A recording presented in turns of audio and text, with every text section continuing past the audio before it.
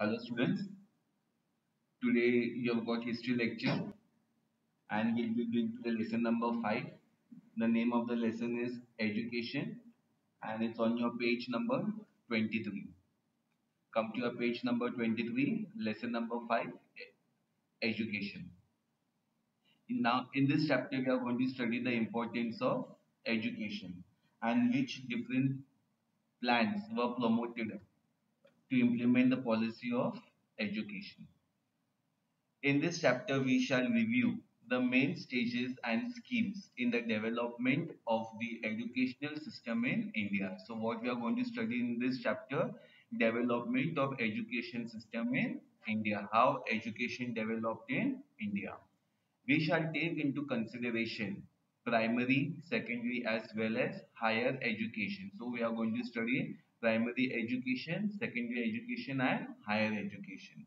And beside research institutes in some representatives area. Now, what are your research institute? Those students who want to do their further study, they go to research institute.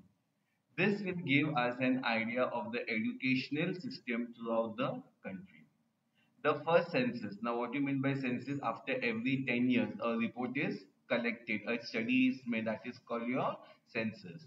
The first census of independent India in 1951 revealed the extreme complexity and intra-ability of the educational issues in the country. During 1951, we faced many problems in field of education. In the first census, the literacy level was 17%. It rose as shown below. So, in the year, see, first, what we had only 17% who were able to read and write. But slowly by slowly, the rate of literacy started increasing. Now, for example, in 1971, literacy rate was 34%. In 1981, the literacy rate was 43% and so on. Improving this percentage was a serious challenge for the government of India. Several remedial schemes were put in place to deal with it. So, improving the percentage, see, slowly by slowly, the literacy rate was increasing, but still the government was facing certain kind of challenges. Now we'll see what you mean by primary education. We all have gone through the phase of primary education.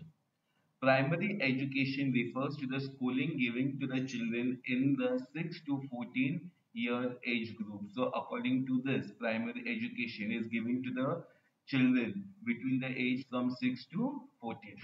In 1988, the central government started a scheme for spread of primary education and to improve educational standards. So, what happened in 1988? The central government gave importance to primary education and to improve educational standard. It is known as Operation Blackboard. So it is called as Operation Blackboard. And you know what is a blackboard? A teacher always refers to a blackboard. Now the blackboards have been replaced by green board is one and the same. So what we have got today, it was known as Operation Blackboard. The government made funds available to help improve the standard of the schools and to fulfill minimum education need. So what the government did, government gave some funds for what? To promote primary education. So more number of children could able to read and write.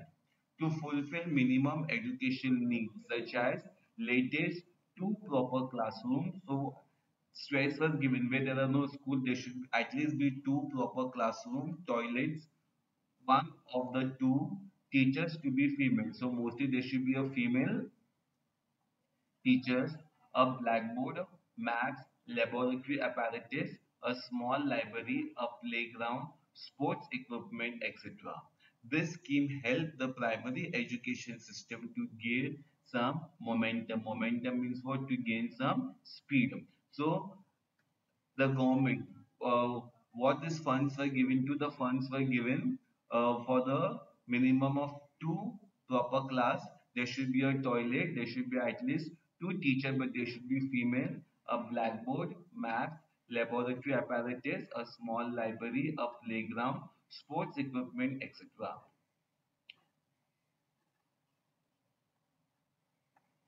Now,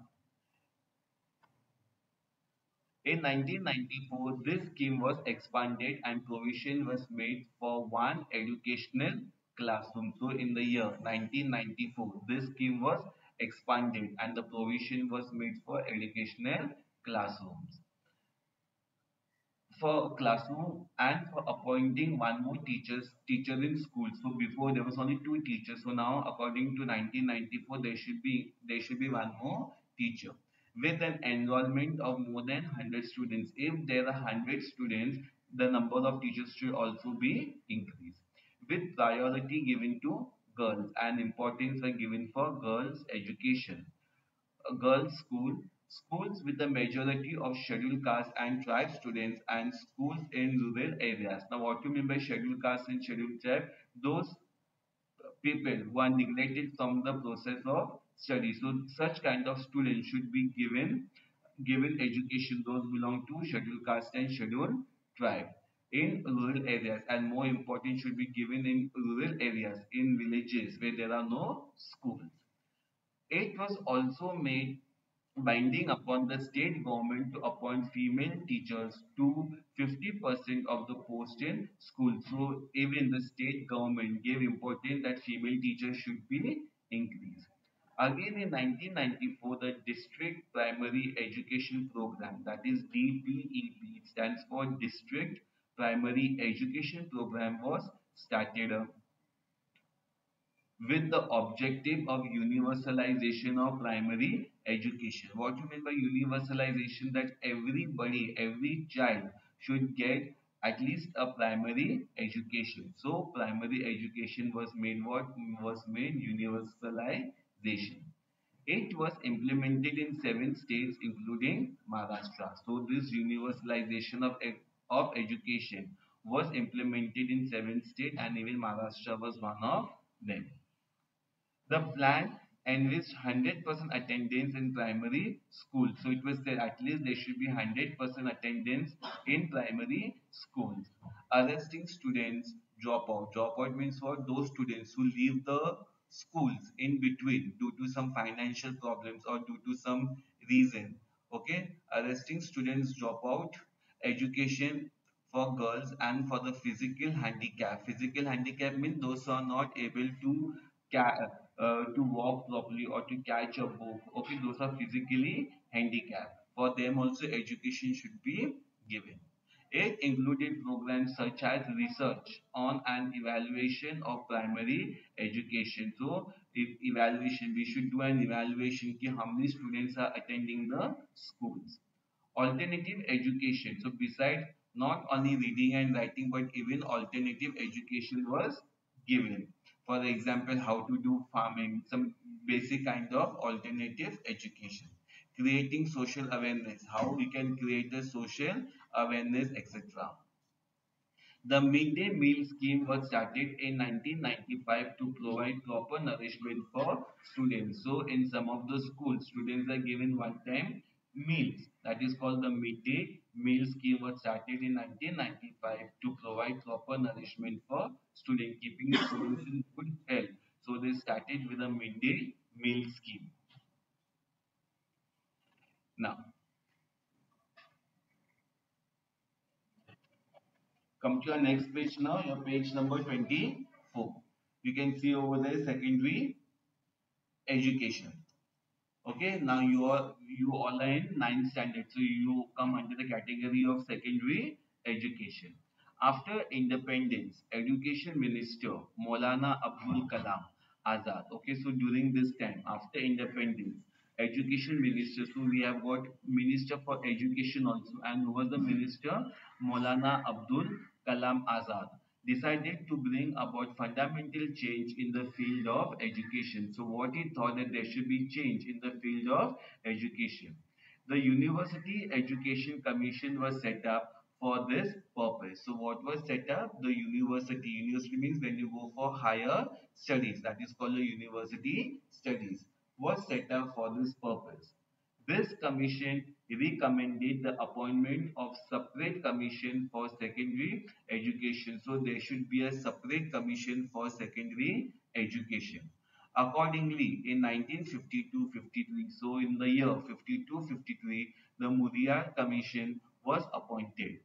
At that time, the pattern of education consisted of 11 plus 4 years. So when this person who Mudaliar Commission came, they said education process should be of 11 plus 4 years for the first degree or of 11 plus 1 plus 3 years. So after they thought it should be at least 11 plus 1 plus 3 years.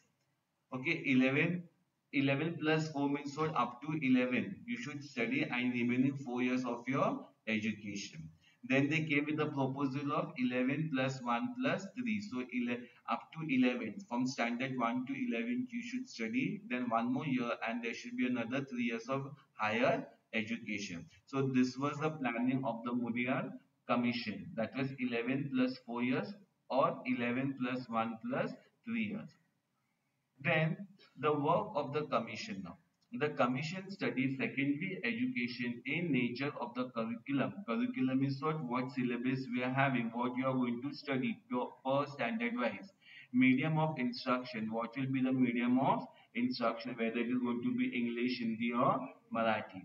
Then teaching methodology, what method you are going to use in field of education and made certain recommendation and certain changes were made.